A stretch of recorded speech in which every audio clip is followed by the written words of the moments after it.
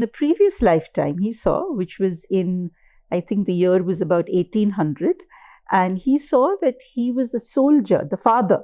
The father was a soldier in like Turkey or someplace like that. How have you seen karma operate through relationships after one has undergone past life regression? Her daughter had autism.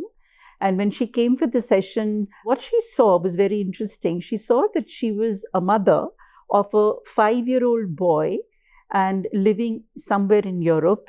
The brother in the current lifetime is a woman again. And he is also paying for the fact that, I have to suffer because I was not able to look after my wife. Till the age of 35, he was carrying this Prarabdha. And he was in this cycle, this karmic cycle. But at 35, God said, okay, now enough. Now you are going to fall so madly in love that you're going to have to leave behind this that you're carrying and begin your new life. Can we also know karmic impediment or the relationship factor between, say, a husband and wife, maybe a mother-in-law and a daughter-in-law? I want to also touch upon siblings or father and son.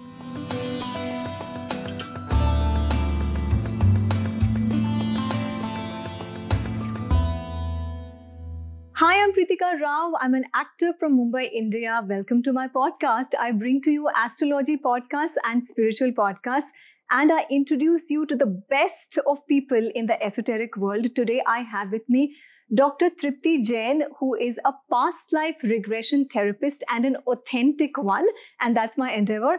Welcome on my podcast. Thank you, Preetika. I have to begin by telling you I was such a big fan of that show, Raaz Pichhle Janam Ka. Ma'am actually did live past life regression on the set, and got people in their past life. I'm very keen to know about this. What was that experience of doing live past life regression on a set? I'm basically a psychologist, right? So I worked in a mental health facility for 25, 30 years. And for me, my little clinic room was like my shrine. So I never thought the work that I do in a room is going to be out on a set. So what really happened was in 2009, January or February, my school friend, Sudipta Basu, called me up and said she's going through some problems. So can she come and do a session with me? So I said, yeah, sure. And then, of course, she came for her sessions, and post the session, she felt that it really helped her. And at that time, she started a small, like a media company. And she thought that why not do like past life regression sessions on television? So, of course, I was not for it. I thought it was like not possible. It's like so confidential. Why would somebody come on TV, But she insisted. And then, of course, everything got rolling. Post that, 3 months was when we entertained calls from people who wanted to come on the show. And we got like 10 lakh people calling in at the call center.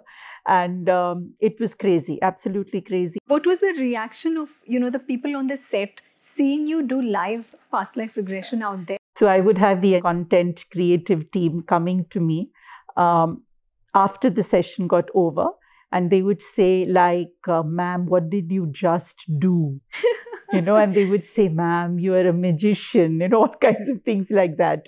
And I myself was amazed because, every day I would be doing 2 sessions, 3 hours, 4 hours, and again 4 hours. And I wouldn't be tired. And I was like amazed at myself, like what is going on? But I think there is some divine force that works, especially in shows like this. Absolutely. I totally agree. I have to tell my audience here, one of my actor friends had clearly seen her past life during a regression, and she compelled me, rather not compelled, inspired me or influenced me to go and get a session done. I did not see anything, but she has. So I believe in the authenticity of this entire science. But I want to know from you, how do you differentiate between people who are, just fascinated by the concept of seeing their past life and probably are not really getting into that space where they're actually seeing their past life. They're just imagining it. How do you differentiate? See, it's important to understand there's something called past life visitation that people want. Oh, I want to see my past life. So, like you said, that you went inspired by your friend to do a past life session and nothing really happened. But the key is, why did you go? Did you have a problem? Did you have an issue? Did you want to investigate something specific like a relationship or health? Nothing, right? So where is your consciousness going to take you? Because you've nothing to investigate. So which folder is it going to open? It cannot open anything. Your friend who maybe had an issue or had a problem, or she was wanting to know more about something, is maybe the reason that she got an experience. So it's important, Preetika, to understand you may have visual, visuals coming to you, random visuals coming to you, or you may have, let's say, hallucinations or drug-induced, hallucinations. These are not past life memories, or some dreams. So there are many people who will tell me, I have very vivid dreams, but I'm not able to see a past life where it's visual. Because a dream is different and a past life experience is different. When you see a past life memory, what should be the consequence is important to understand. Some particular relationship that was not working before is suddenly working now. So there is some shift that has taken place. Okay. Then, if you have had a true past life experience, then your thought process will start changing. So people will call me after a month or month and a half and say, "Ma'am, पहले मैं ऐसे सोचती थी, अब मैं ऐसे सोचती हूँ." Can you give me some examples of, karma, and how have you seen karma operate through relationships after one has undergone past life regression? Let me give you an example, various examples, but I'll give you a few of them to understand. She wanted to know why she has a special needs child. Her daughter had autism, and when she came for the session, the daughter was about 4 or 5 years old. And what she saw was very interesting. She saw that she was a mother of a 5-year-old boy and living somewhere in Europe. And the boy had high fever. And she was not around at that time. She had gone to work. And this boy got high fever and got fits. And before she could come home, the boy died. Now, when I told her, look at the boy. So generally, we'll recognize the soul through the eyes. So I told her that look at the boy, for the eyes were closed of the boy. But as she looked at the boy, she had a regret that she was not able to take care of her son. So in the current lifetime, the son is born as the daughter. Because in that lifetime, at the point of death, the boy suffered from seizures, it is possible that the soul of the daughter is carrying that trauma, which has manifested in actually autism. But now, the mother is looking after the child. So karma is like that. What I'm unable to do, I am going to do it to that same child again. There, the boy is now the girl here. Wow. So this is how a mother-child relationship functions, and this is how actually karma becomes visible. I'll give you another very interesting example of a husband and wife. This very interesting lady had come to see me. Her husband had passed away about 6-8 months ago, and she was going through a lot of depression and missing him and all that stuff. She told me that the husband suffered from bipolar in this lifetime, and also towards the end of his life, he got into addiction. So he was going through quite a messy kind of life. And they'd been married for nearly 10 years, but they never lived together because she went abroad to do her education and he was running a business here, so he couldn't go abroad and stuff like that. So she was disturbed, but she wanted to know why he had to leave so early. Now, in the past life, she saw that the husband was a dacoit. Okay. And she was a village girl living in a family, and this dacoit came and killed her family and raped her. Now, in the current lifetime, what is happening? How is karma coming up? Now, in the current lifetime, they got married. With love, care, and concern, both of them became intimate, right? But he had to pay for the sin that he has committed. And in that lifetime, when she was dying, she told him that I want to see you suffer in front of me. So in the current lifetime, that's exactly what happened, right? He was suffering. She was there to see him suffer. And he developed so many conditions because he had to be punished for what he had already done. So after the session, of course, she was very disturbed after the session because she did not anticipate something like this.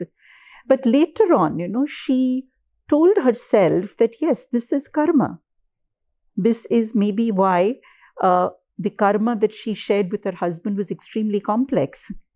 So a victim and a persecutor, like she was a victim, he was a persecutor. So victim and persecutors can get married. Okay. And when they get married, this is the reason, because the victim has to forgive the persecutor and the persecutor has to suffer in front of the victim. So this is very complex karma. Have you seen cases of, repeated circumstances? Yeah, it can happen. Like in a previous lifetime, let's say an example can be given that, so we call this a betrayer-betrayed cycle. So A betrays B. Okay. Then next lifetime, B betrays A. Third lifetime, A betrays B again. So you are in this betrayal cycle. And it's very difficult to break this cycle unless one of the persons steps out of it. So this is like a drama. Like I call it basically like a karmic drama that you are playing over and over again. So is it forgiveness? You have to forgive. You have to have a lot of compassion that I can be a victim today, but I have turned a persecutor in the next lifetime. So it's like I suffer, then I make somebody else suffer. Then I suffer again for that. Right? So once you understand the cycle, you are willing to get out of it. Wow, it's fascinating how karma operates, and past life is something that has been written, since time immemorials in our Vedas.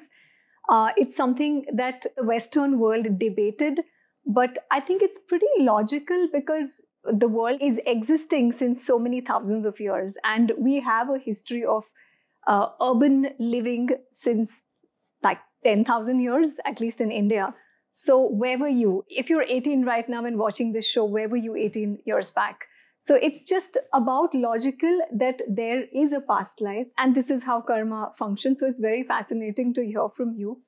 Can we also know the karmic impediment or the relationship factor between, say, a husband and wife, maybe a mother-in-law and a daughter-in-law? I want to also touch upon siblings or father and son. I'm fascinated to know how karma is operating in a family. So let us say father and son. So I have a lot of people who come to see me to investigate death, like death of their children, especially less than the age of 18 or less than the age of 25. Parents get extremely worried about, such early deaths. So I had this father who came to see me in Pune, and his son died in a bike accident. So it's very interesting how death comes to people who are that young. So this boy used to tell the parents that I want a bike. At that time, he was maybe just turned 18 or something. And they refused. They said, no, we're not going to give you a bike because, you're not listening to us and you may just take the bike and go around and, whatever, and have an accident. So they refused to give him a bike. So he used to take his friend's bike. Oh. And then go around, and he used to live in Pune, so he used to go on the ghats. Eventually, the parents agreed that, okay, on your 19th birthday, we'll give you a bike, but you must listen to us.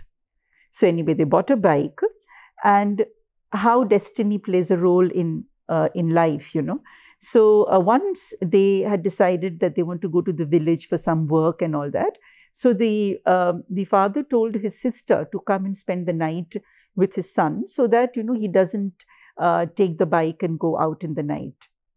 But, knowing young boys, his bua went to sleep. And at about 12:31 or something, he took his bike and he went to the ghats and crashed. Okay. 4 days, they couldn't find his body. The father had an intuition, somehow he said, that I knew that this is where we'll find the body. Somehow he had some intuition. He told the cops, and that's exactly where they found the body.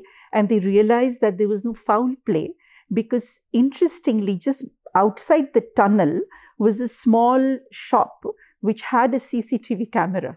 Okay. And that accident had been captured in that. So they were able to see it, that he actually was riding it in full speed and he took a turn and the bike crashed. So he wanted to know why this has happened to them. So in a previous lifetime he saw, which was in, I think the year was about 1800, and he saw that he was a soldier, the father. The father was a soldier in like Turkey or someplace like that. And the king of that time wanted the soldier to kill his wife. That means the soldier's wife was the king's sister. Okay. And the king wanted to upset the property. Okay. And there were some other problems that were being faced. And so the king gave orders to the soldier that you have to kill your wife. Oh, okay. And the soldier had to follow the orders because he was promised property and money and stuff like that. So he said, it's okay, I'll kill my wife, I'll marry another wife. And the wife was the son in the current lifetime. So he had to go through that trauma. So I kill you, right? I have to pay. So how will I pay? Either I'll get killed, like this person will kill me if I'm in the betrayal cycle. But if this person as a son dies early, think of the grief the father will go through, much more than death can come to him. Right. So sometimes this can also happen. The person you love the most disappears, and then you just live with sadness and depression. This can happen to somebody also. So this is another way of looking at losing your loved one. Yes, absolutely. Like you spoke about sisters, siblings. That's also very interesting to probe. So there was this lady who came to see me. She and her 3 sisters are all unmarried. And she wanted to know what is the karma behind this and why are they not getting married. So what she saw was very interesting. She saw that she was a man who had a wife and a son. And this man had 2 sisters. Okay. And the mother. In the current lifetime, the 2 sisters and the mother are the 3 sisters in this lifetime. The lady saw the 2 sisters and the mother used to harass her a lot. They used to really harass her so much that they didn't want the brother to be happy. So they would be acting in cruel ways with this wife. And because of that, the wife died early. Oh, okay. Now, what has happened in the current lifetime? The brother is one of the sisters, and the 3 of them have also arrived as sisters, and all the 4 are unmarried, because the 3 sisters obviously have to pay for the fact that matrimony is not going to be for them. They're going to suffer. They will not get married. And the brother in the current lifetime is a woman again, and he is also paying for the fact that, I have to suffer because I was not able to look after my wife. So I should also not get married. So this is how sometimes siblings can come together in a lifetime suffering the same karma, the same debt or the same regret or the same pain that you have caused others. You will have to bear that pain again. So as they say, as you give, you get. So if you give pain, you get pain. As simple as that. This is very fascinating. I also want to ask you at this point, does going back to a past life, somewhere, I'm sure it changes your frame of mind and perspective at looking at things, but does it also burn your Sanchit Karmas and Prarabdhas and all of that? So what is actually Prarabdha Karma? That is what you carry in your current lifetime. And Sanchita Karma is the accumulated karma, like an ocean. Okay? So when you carry Prarabdha Karma, you're carrying certain lessons to learn and certain lessons that you have to finish or complete. So as you keep learning these lessons, obviously your prarabdha that you have carried from your past life will reduce. Okay. But the problem here is that because we don't know what we are carrying, and the karma that we do on a daily basis also adds to the prarabdha. So you have your prarabdha karma, then you have the kriyaman karma, the karma that you're doing daily. Right. Okay. You also have what we call agami karma, money future karma, that you're thinking about. So let us say I have carried prarabdha karma that I want to look after my parents and I have to be with them. In the kriyaman karma, the daily karma, I'm not being good to my parents, right? I'm upset with them, or I am, doing things which are displeasing them, right? I'm also thinking agami karma in my thought process that, I really don't want to live with my parents. I just want to go away somewhere, or something should happen to them, some nonsense you're thinking of. So all this that you're doing and thinking is adding to your prarabdha. Okay. So though you have come to dissolve your prarabdha, you are unaware. So all this will keep adding to it. So by the end of your life, maybe your prarabdha, instead of becoming a spoon of water, becomes a bucket of water. And that bucket is going to be added to your Sanchita Karma. And that's one of the reasons you need multiple lifetimes to dissolve karmic lessons or to learn karmic lessons. So it's important that you become aware of your lessons. Past life therapy can help you to become aware of what is the lesson that you're carrying in your current lifetime, so that as you meditate and as you become more aware, your kriyaman karma, your daily karmic journaling that you're doing will go towards love, care and compassion. And your agami karma, your thought process, will also start reducing. So by the end of your lifetime, you'll have a spoon rather than a bucket. Wonderful. Now, at this point, a lot of people out there watching might be contemplating to undergo past life regression. So it's very important here to, for us to differentiate and for you to guide what kind of people and circumstances should really compel one to visit somebody like you for therapy, and who are the people you recommend stay out of past life regression completely? So somebody who has psychosis, schizophrenia, borderline personality disorder, bipolar, having active, let's say, delusion, hallucinations, they should not visit a past life regression therapist. It's going to be detrimental. Second, people who have legal problems with their siblings or parents or cousins should not visit a past life regression therapist, because they're already forming like a metaphorical story in their mind that they are blameless. So such people, it's a risk to come for a session, because they may just create a story which is untrue, and then things are not going to work out for them. So people have to be careful, especially therapists have to be careful not to take each and every client that calls them. Okay. And they must find out the case history. Why are they coming? What is the reason that they're coming? Let's say somebody who is, whose spouse is having an extramarital affair.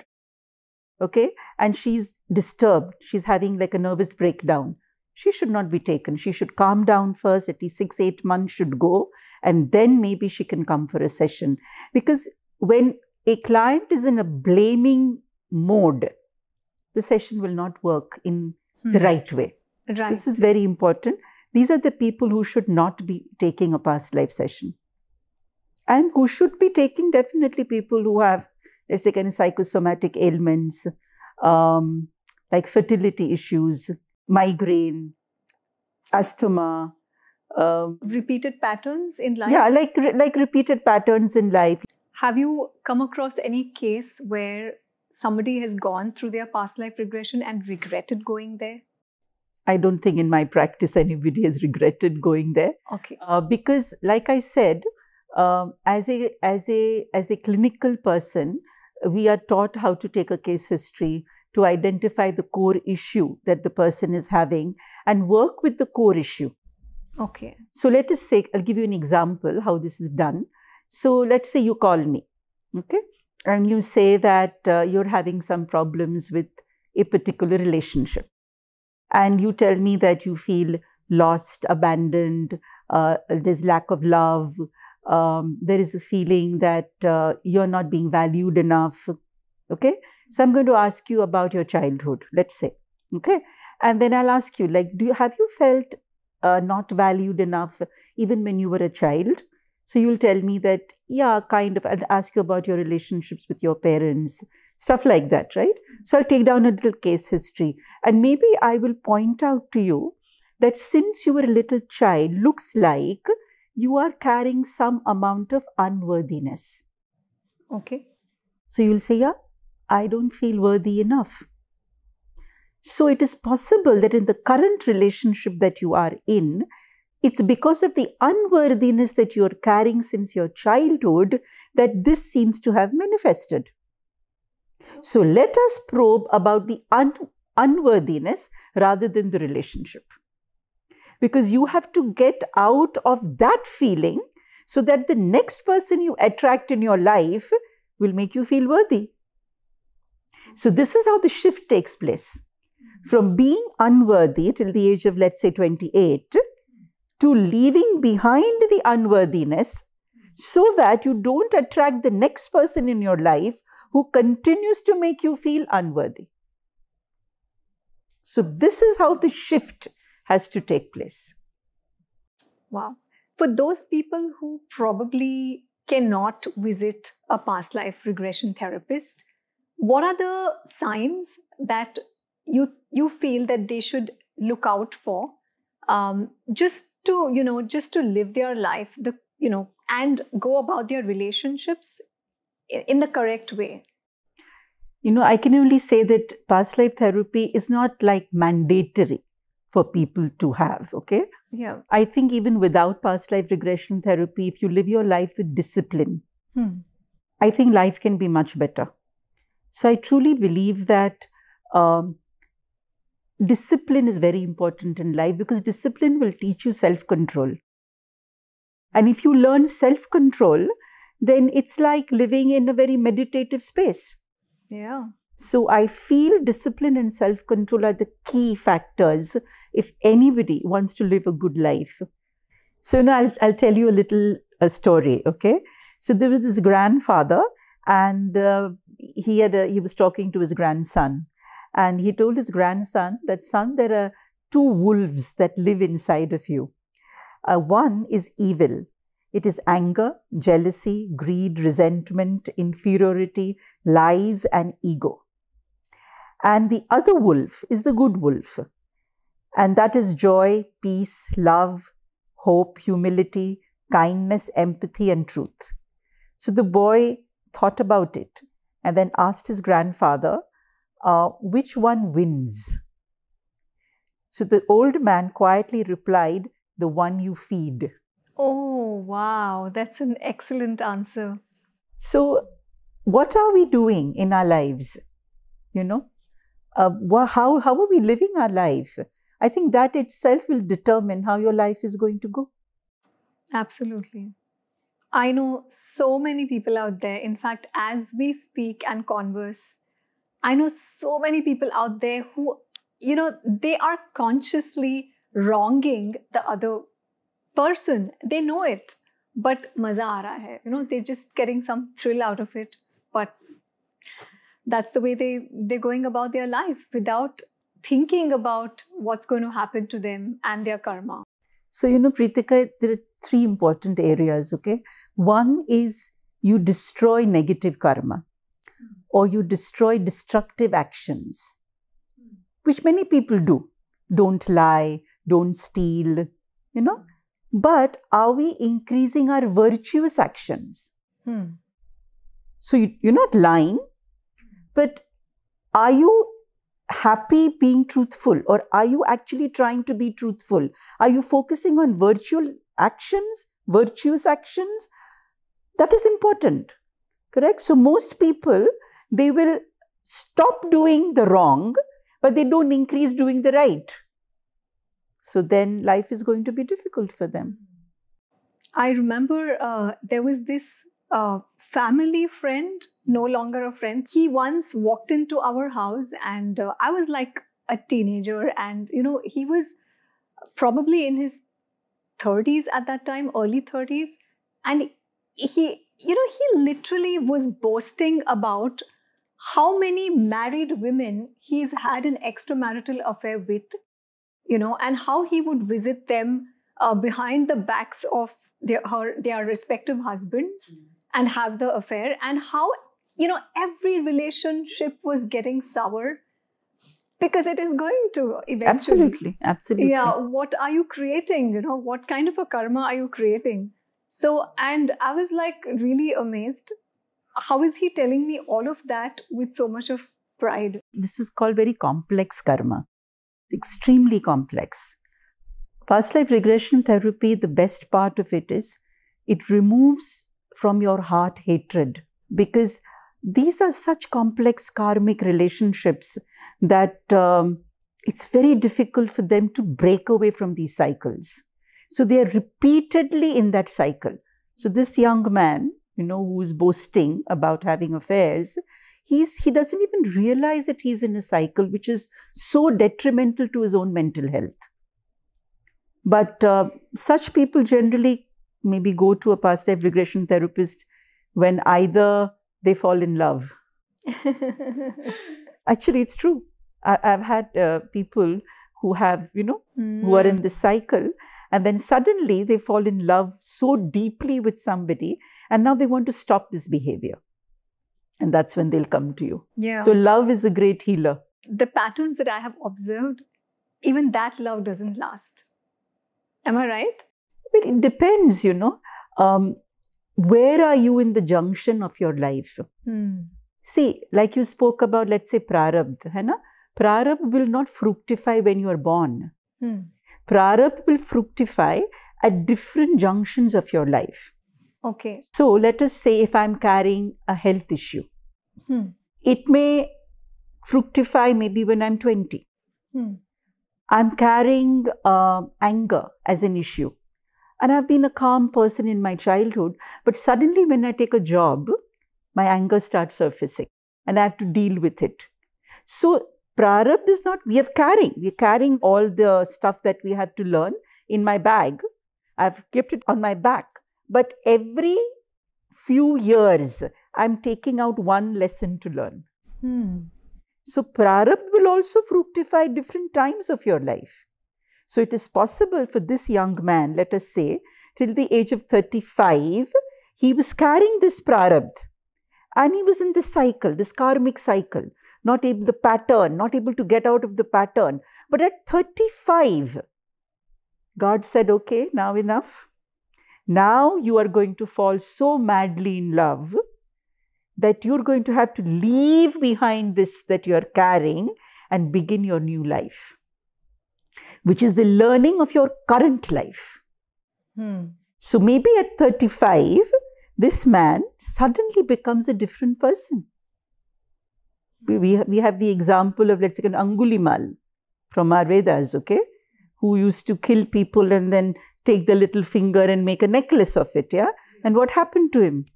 A second, and he changed from Angulimal, he became a saint. Right. So it is possible that Prarabdha is driving you in one direction, right? Which is what you're carrying, the trauma that you're carrying. And then suddenly an age comes when everything changes. Do we also make this choice before we take birth, that there will be a point where it'll come to a standstill and I will get an opportunity to progress? Absolutely, absolutely. Before we arrive in this world, there is a blueprint that we create, right? And we've also markers, right? There are certain milestones that we have set for ourselves. And you will realize that these milestones will come up.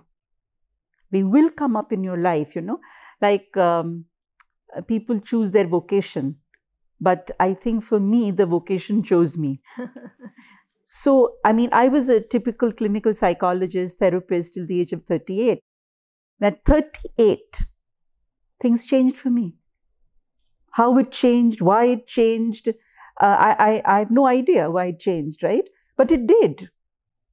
And everything in my life that I had learned till the age of 38, I had to perceive it differently and look at it through a different lens. So something I must have before my life, in this current life, I must have made that as a milestone, that this is when the change will come. Right. Okay. And maybe I went along with the change.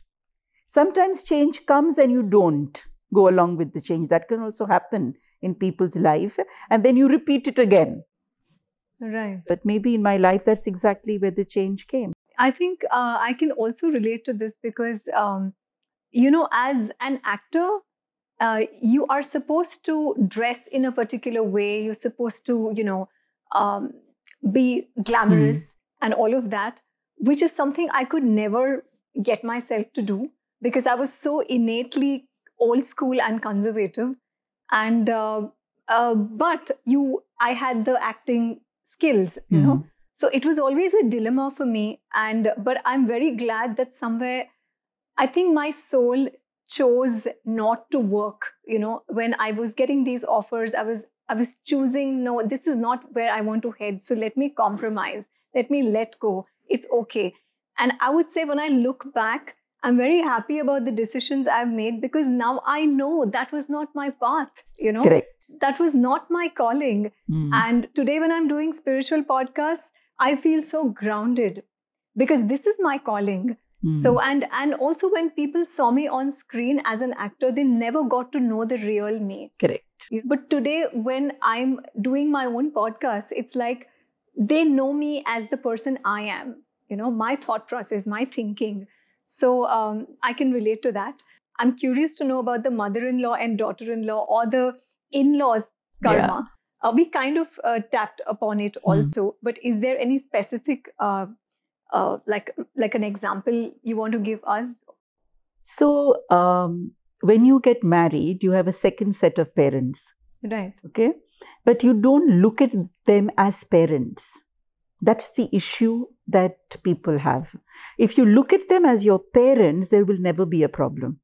Because your parents scold you, they say mean things to you, they look after you, they maybe don't give you things that you want. In-laws do the same.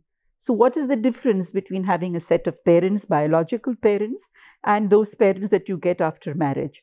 But obviously it's difficult. So I had this lady who had done a session, and she saw that in a previous lifetime, the mother-in-law of the current lifetime was her neighbor. And the lady's father and the neighbor were friends. But this girl did not want the neighbor to become her stepmother.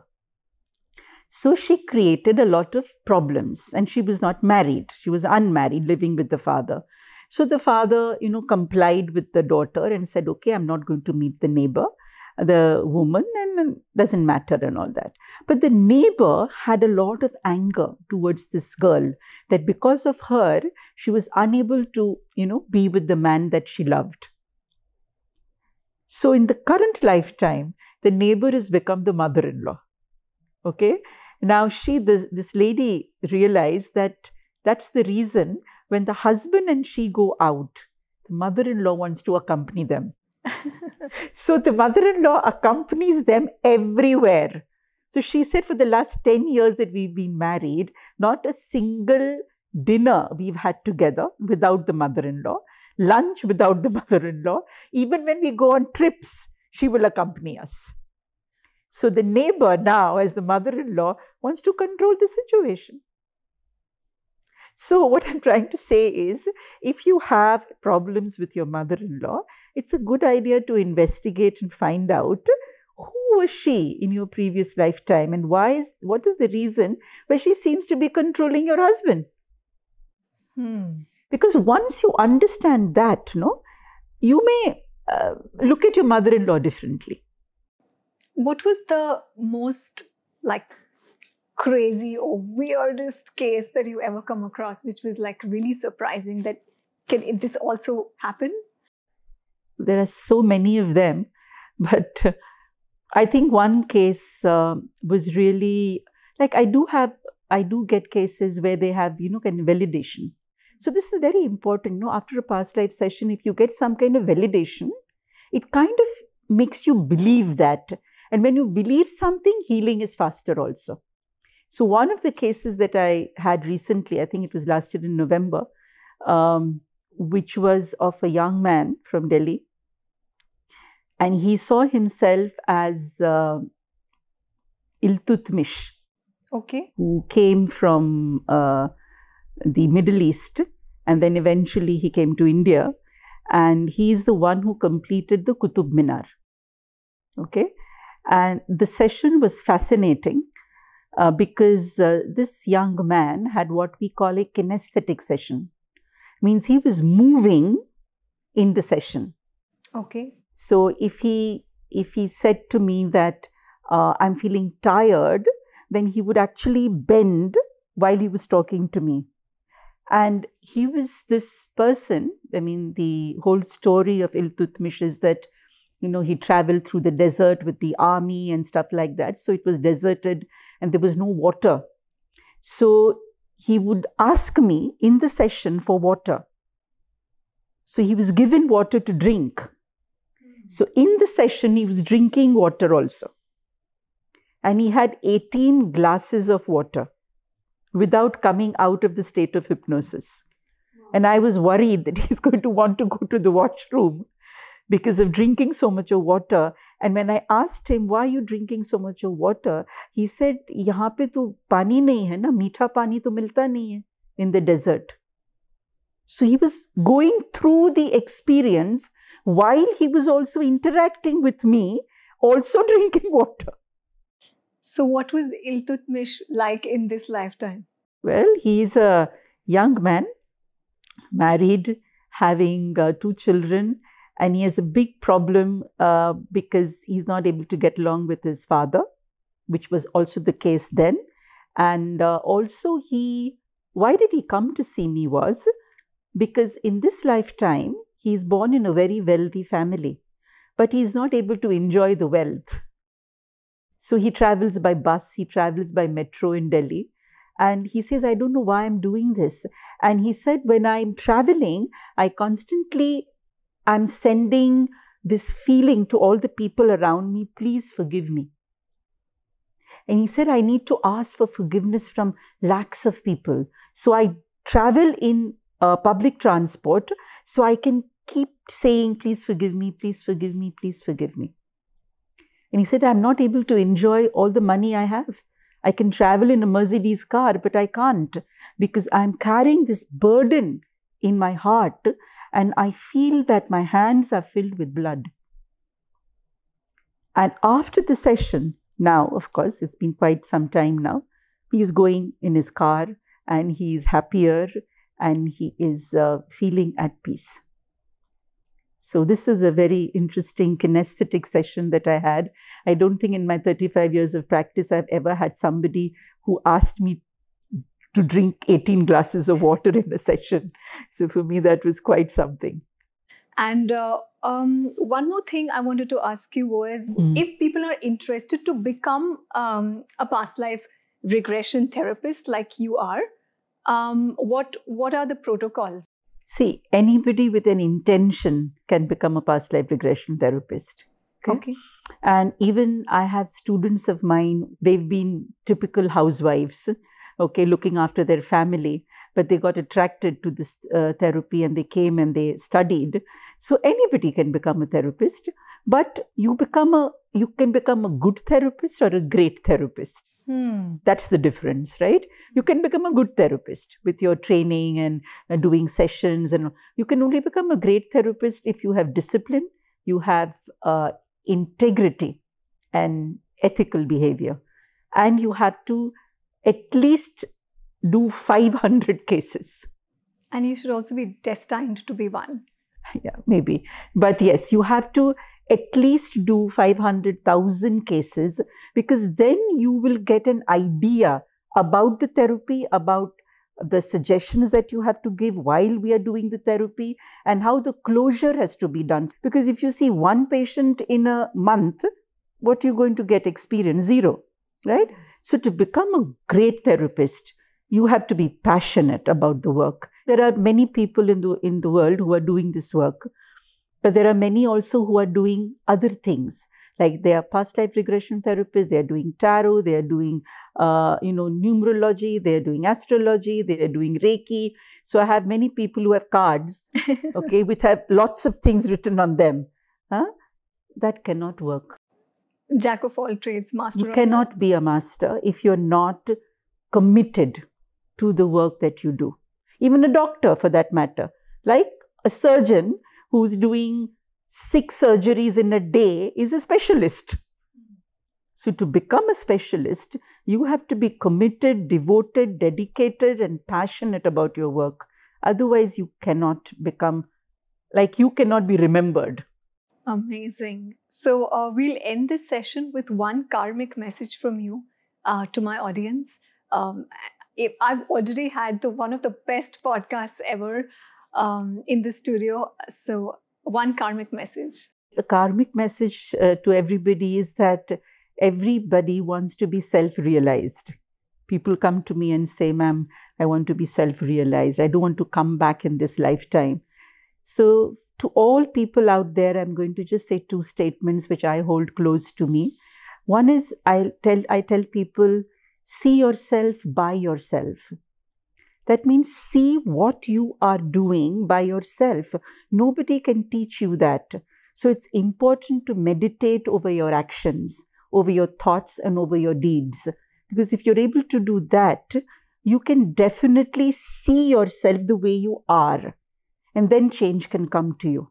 And of course, the chapter 6 of the Bhagavad Gita, verse number 5, which says, lift yourself by yourself. It's only you who can make a difference to your life. Nobody else can. So once you understand these 2 beautiful statements, I think you can live a better life. And you have to be more mindful of what you do, what you say, what you think, how you feel for others and yourself. So don't put yourself down. Okay? Lift yourself. Because if you lift yourself, you will see the opposite person in a different way. Right. So I really truly believe that compassion, love, care, concern, consideration of others is very important in life. And don't worry about what people think about you. Is it really important, according to you, to openly declare forgiveness to people around you? Like you said, this guy, he feels that I'm sorry. He might not be saying it standing in the bus, but it's just a feeling. Yes. But is it also necessary to physically say a sorry, according to you? Well, sometimes I think it's important to say sorry, because what happens is when you physically say sorry, you're breaking your own ego. So that really helps. And more than forgiveness, I believe in compassion. The more compassionate you are for human beings belonging to any caste and creed, I think you can become a better person. Wow. On that beautiful note, I end today's podcast. Thanking you so much once again for being here. Thank you. And enlightening us with this beautiful session. As I said before, I do spiritual and astrology podcasts, and we've trended astrologer interviews in 2024 on this very channel. So subscribe. Lots of love.